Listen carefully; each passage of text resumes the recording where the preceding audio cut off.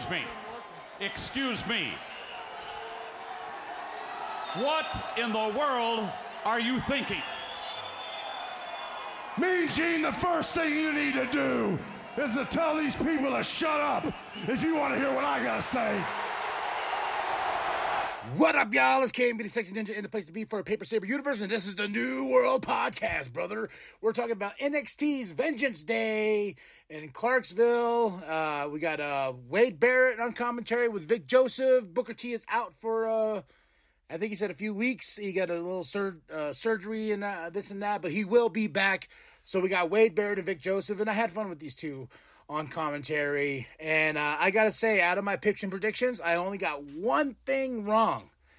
One thing. And that was, we'll get to it. Let's talk about the Wolf Dogs coming on some bikes.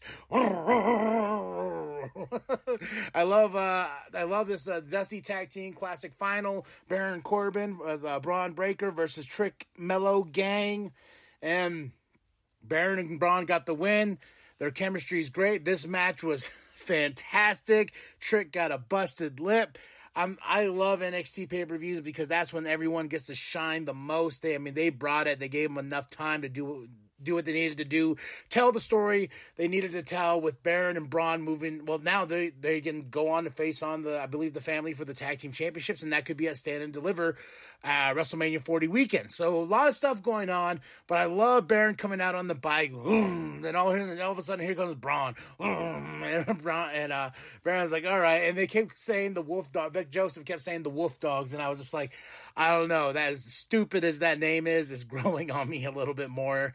And I was right by picking Baron Corbin and Braun Breaker for winning this. No betrayal from Mello to Trick in this match. It was just a clean win from Baron and Braun. And they're going to go on, and we can tell some great stories with these two as a tag team. And I want to see them get the tag team championships. Not going to lie, because this was a fun match. And seeing these two's chemistry throughout this tournament, fantastic. Next up is the no DQ match. The match I was wrong. I picked Joe Gacy, but Dijak got the win. But you talk about a fight. I mean, and we got Joe putting toys on a table and Dijak taking this crazy bump, onto that table. He even hit the middle. He hit the side. And, I was like, oh shit. And my daughter's watching it with me. She's just like, before she went to school, and she was just like, Daddy, look at that. I was like, yeah. And then she goes, then they brought out some duct tape, and my daughter's like, what's he going to do with the duct tape? I don't know. Then he duct tapes Dijak's eyes. Joe Gacy not giving a fuck, man. And there's a great spot where he's in the trash can, and he's getting kicked, and he keeps getting back up. And even with Dijak beating Joe Gacy had that devilish smile on his face. And it was like, this ain't over. We're taking this to the extremes with these two, and I want more because this was fun. This was a really, really great match. Backstage, we got Thea and JC. The calendars are here, the NXT Chase U calendars, and I was going to get one, and they were going to hit the thing, but now they're out of stock, and I was like, damn. I've been busy all morning, just trying to finish up a couple things on my day off, and I was like, oh yeah, the calendars go on sale, and I looked, and they were out of stock. They weren't fucking around. I really wanted the calendar from Chase U because I was just like, oh, I want to support. But one day, hopefully they do a reprint. We'll see what happens. I would just like to have that a part of my collection. And during these segments with Chase U and the calendar signing and everything, we have Riley who asked Thea to be his Valentine, Lexis King and Riley, they get into it. It's just a lot of fun stuff that's going on here. And we're going to move on to this Tuesday's NXT. Next up, the mixed tag team match, the family, the D'Angelo family versus OTM and Jada Price.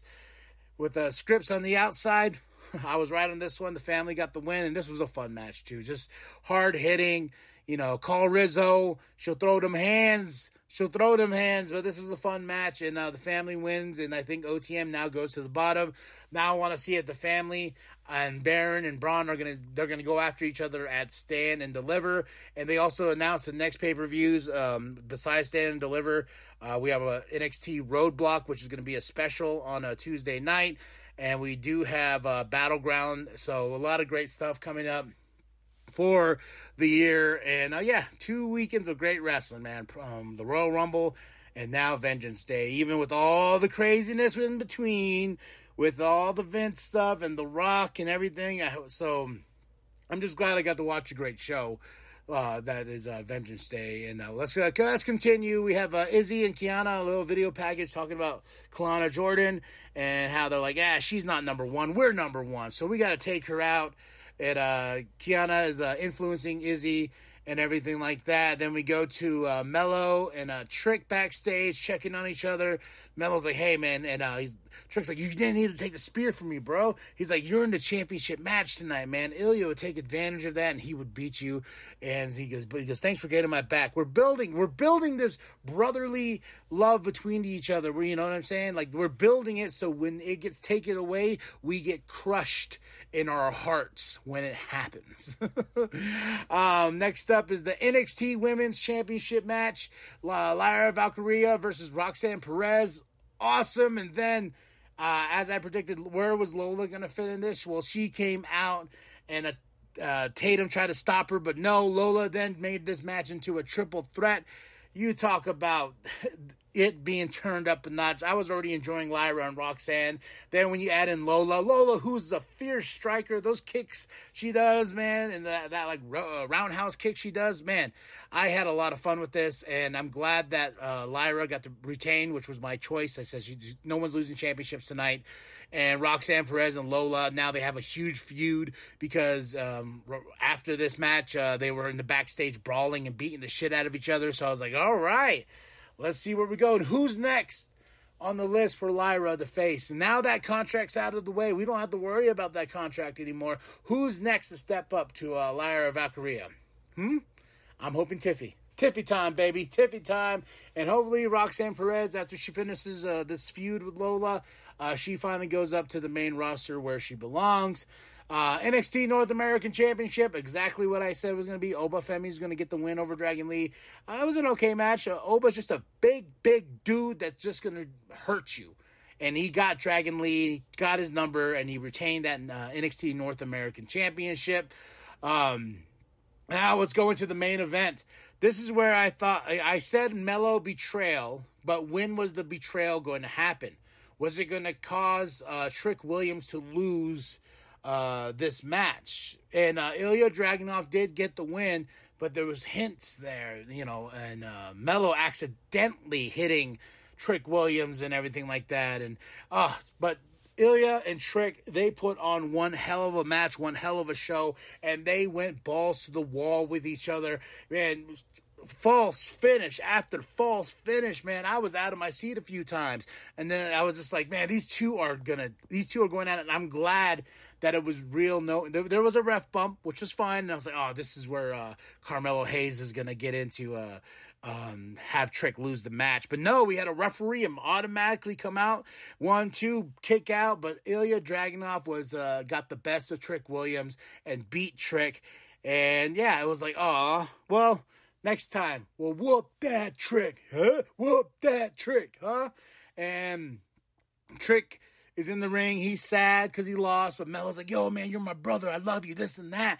And all of a sudden, like, Trick walks by him, and then you just see that devilish gaze, like glazed donuts, but that gaze, the devilish one that Melo gives him, and he just takes out Trick Williams, and that crowd's like, oh, I was like, how do we all not know this was going to happen? It's been building to this for a few weeks. Like, this was going to happen, and it happened.